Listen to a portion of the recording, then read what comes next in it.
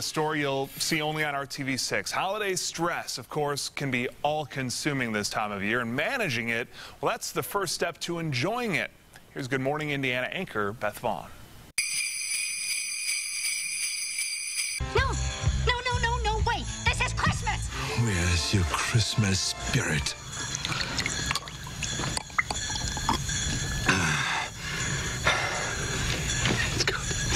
If these clips look less like movie scenes and more like real life, There's the Tylenol. you may want to consider some new ways to control your holiday stress. The Mayo Clinic suggests you plan ahead, stick to a budget, and be realistic.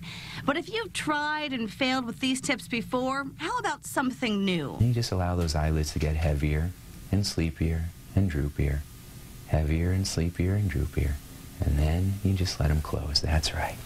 This was my first time being hypnotized, and it was nothing like I imagined. Now instead of reacting, you are choosing how to respond. I was awake, conscious, and very focused on what was being said to me. You were talking about the sunlight and then breathing, and the next thing I knew, my shoulders dropped.